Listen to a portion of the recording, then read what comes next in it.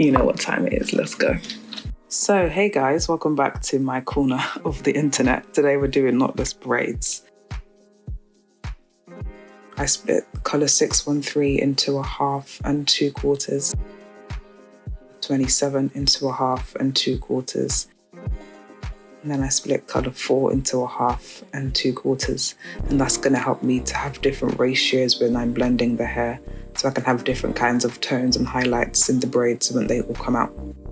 Half colour 27, 1/4 colour 24, 1/4 613. This is half 613, 1/4 27, 1/4 colour 4. This is half colour 4, 1/4 613, 1/4 27.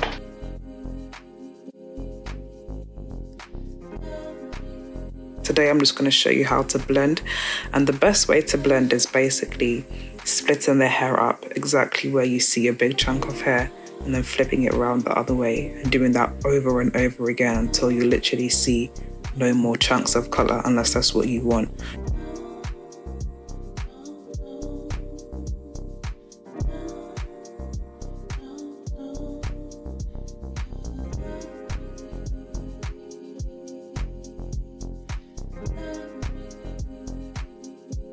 Working with right now, over here. It's a majority 27. Next I'm gonna do majority 613. See what's happening. I might still mix this more though. I think I probably will, but let's just move on.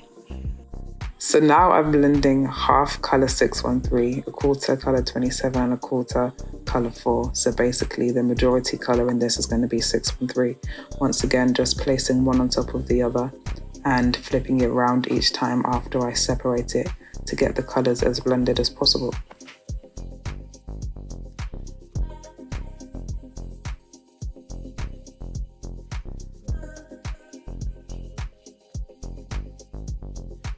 This is majority 27. This is majority 613. So a slight difference, but very slight. So I forgot to press record when I started mixing this majority colour 4, but it's literally the same thing. Just separating it where there's a big chunk of the same colour like this. Taking it apart and putting it back the other way around just to make sure it's extra mixed. Find another place where there's more colour. Separate it. Apart. Back the other way. Definitely much ashier than the rest, like ashy brown I mean. Ashy brown up in here. So up top we have majority colour 4, in the middle we have majority colour 613, and at the bottom we have majority colour 27. Now I have still got more hair left that I'm going to blend evenly, but as you can see some tonal differences here. Even though the difference is quite subtle, it's very much present. So yeah, 4, 613, 27. This one has an even amount of all three colours, but I'm not going to blend them as well. I think I might just stop here because I think it would be nice to have like some block colours in it rather than all being like almost perfectly blended. So I'm going to stop right here for this one. But yeah, here is the combo for an even amount of 613, 24. No, 613, 27 and colour 4.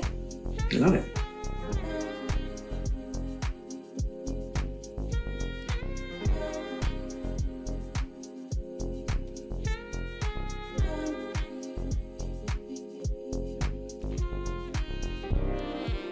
I wanted to have even more depth of colour in it just to see if I can play around with it, so I started to mix double colours, so 4 and 27, 613 and 27, 4 and 613, etc. So here's the first one.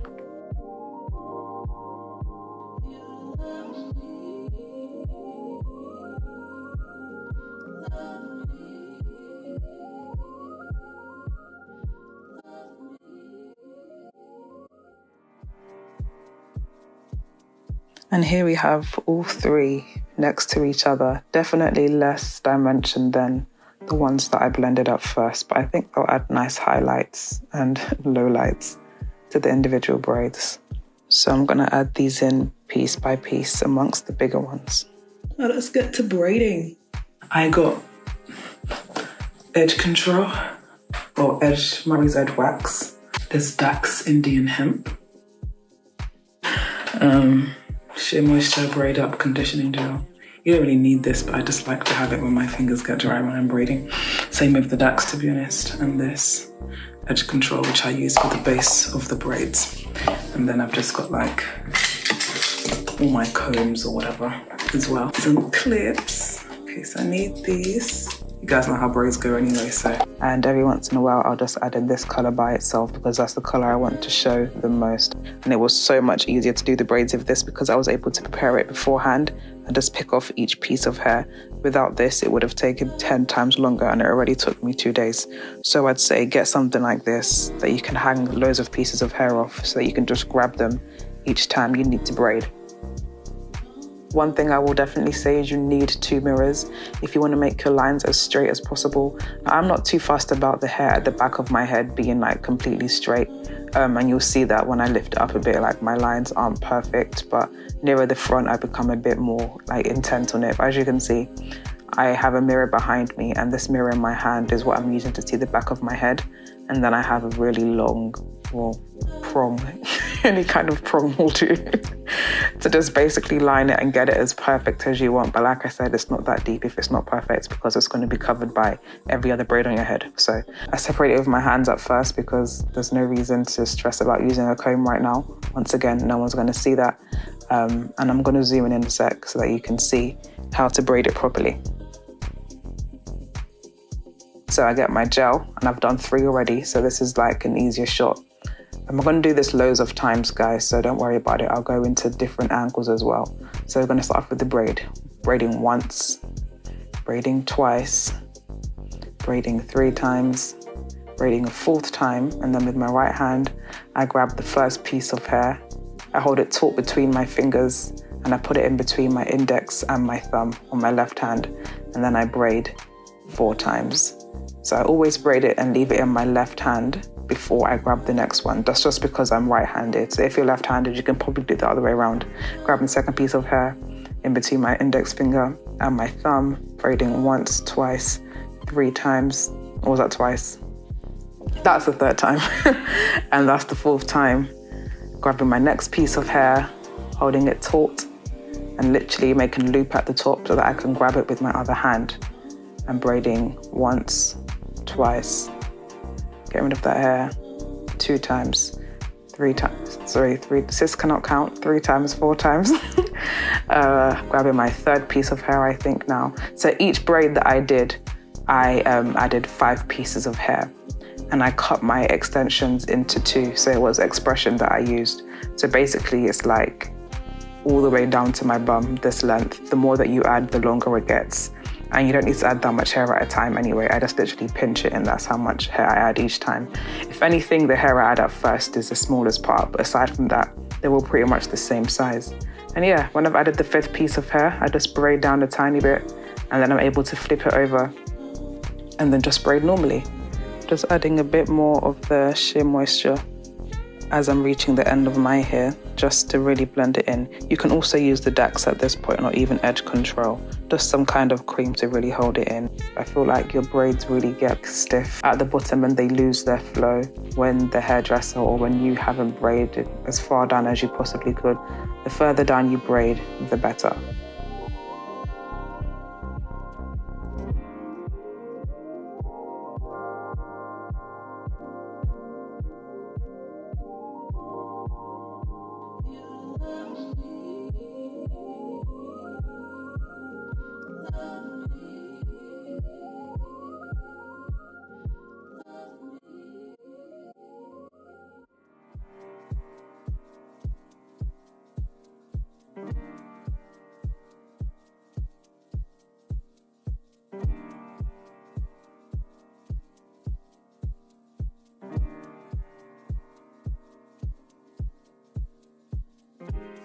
Sometimes if the hair at the front was quite small, I would braid it twice before adding the 2nd piece of hair rather than braiding it 4 times.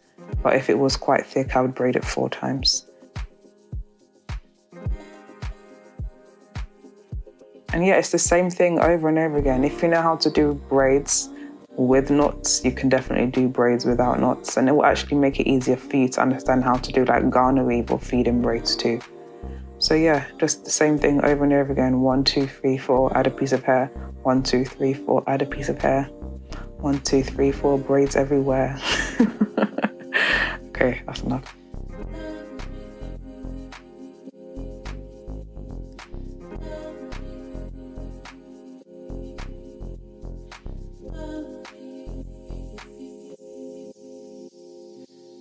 Now, please do forgive the quality of this clip, because you know I film on my phone, so I accidentally filmed this part in slow motion.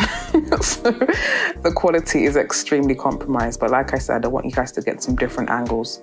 So here's probably like, I don't know, maybe 5 hours in or something. And yeah, here I am braiding from the back. Obviously at this point I really can't see anything. I'm just going off what I can imagine my hair looks like. So you can actually see more than I could see at the time.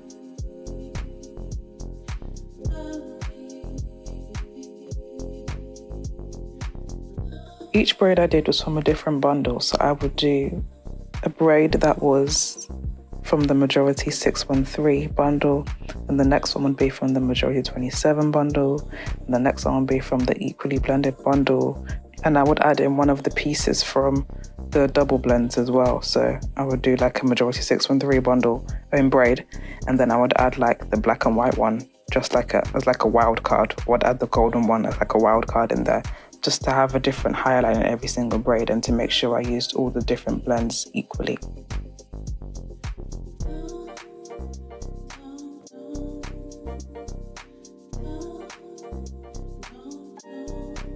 I hope you can understand what I'm doing right now. Despite the quality, it's pretty simple. The lines aren't perfect, but they're straight enough. And that's actually all you need.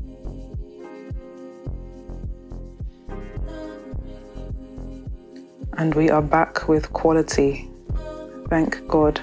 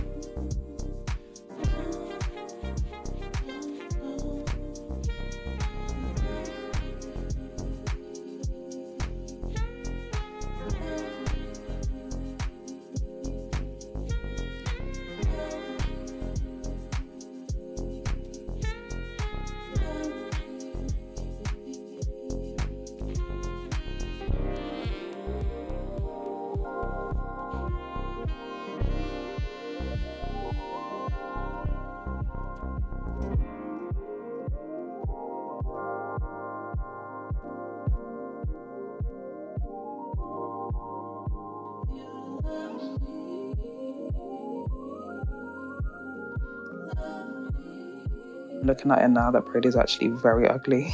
I don't know why I chose to film that one.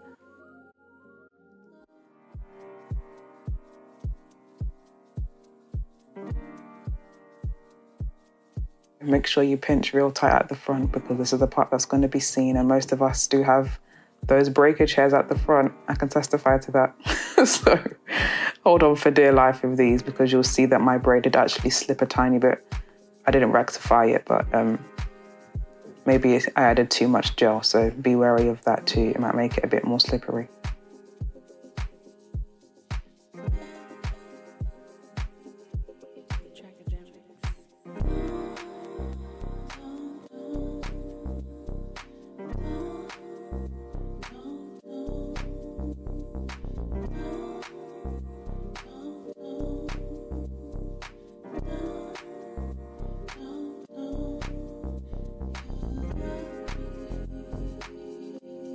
when I finish every braid, I hold it from the top of my, from top of the braid, and then I run my finger down it just to kind of get rid of the kinks, because sometimes when you do braids, they can become like a bit, I don't know, bumpy.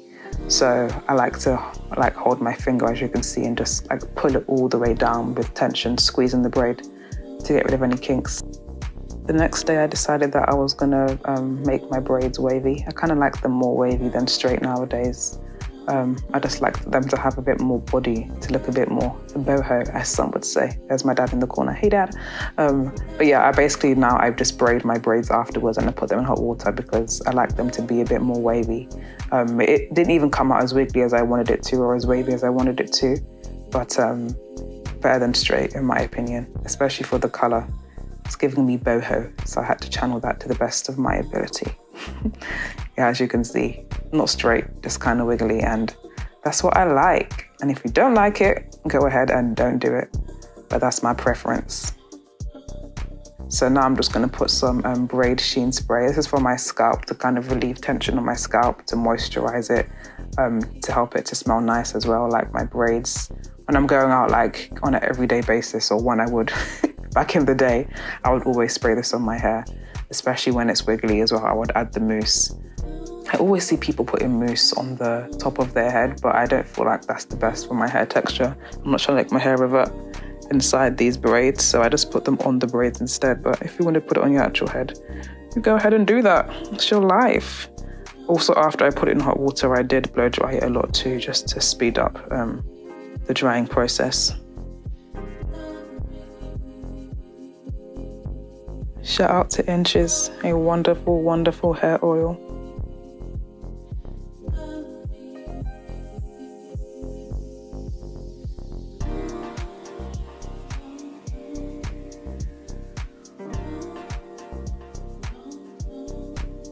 Yeah, then I was just up in here decorating my braids. Like, I do love a cheeky bead, I love a shell, I love a ring. I'm just sewing this cowrie shell onto my braid. I think I sewed like maybe 2 or 3. But what I tend to do is sew more on as time goes by, because I just get like, I don't know, bored. So I'll just like sew a random shell into my hair. And here's the final look. Don't know why I'm shouting, but here's the final look. Here's how it looks in natural lighting outside. I chose the best bush that I could find, given the time that I had to do so.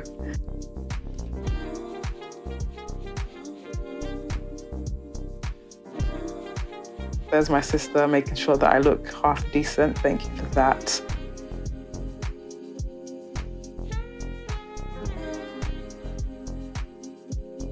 And you're about to see what they look like in artificial lighting.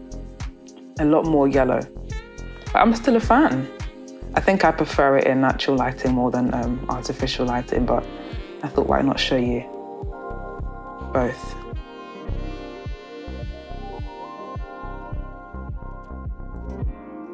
So yeah, hope you enjoyed. Now time to speak to me. Lovely. Okay guys, I think I'm finally done. Welcome to my voice, my morning face. How are you? Do you like my hair? Do you like it? It took me about 2 days to do my hair all together, but I kind of spread it out. So like, I washed my hair on Friday, I started braiding it on Saturday, finished it on Sunday, then I put it in hot water on Monday, because there's no need to like try and squeeze it all into one day. Just take your time. I hope you actually end up doing this hairstyle, guys. I mean, I've always been scared of doing bright colors like this because I never thought that it suited me, or that I would just like it against my skin tone. But I will say, I think I like it in real life more than like on camera, when it comes to the color at least. But yeah, what do you think? Stunning. Shout out to my friend for getting me this. You know who you are, all the way from Singapore, you know what I'm saying? This is really, really cute. It's from this place called Olive Ankara, I think. I like it, nice Ankara scarf. Ooh, let me try and do a ponytail. I mean, look at it. When Jesus say yes, you know Beyonce, nobody can say no. She goes, I'm not worried about a thing. Where's my hair on? Okay. Let's try like a high ponytail. We'll say though, my edges are on probation. So I don't really do high ponies too much. Most of the time when I'm styling my hair, I'll just leave it down most of the time. Ah, you see, this is why I don't do high ponytails. My edges, the little that I have left. Ooh. I feel like it makes me look like I'm like, I wouldn't say 30 years old, but you know how like older women, they just have like nice hair. I don't know how to describe it, but I think this is a really nice color. It's just giving me, she's older. She's not 21, maybe she's 29. I'm in love with myself. Thank you for probably at this point considering whether you should do blonde knotless braids, and I'm here to tell you that yes, you should, because they're stunning. Proud of me. Do you like my spot? She's so cute. Okay, I'm going now. Bye. Bye. No way, no way.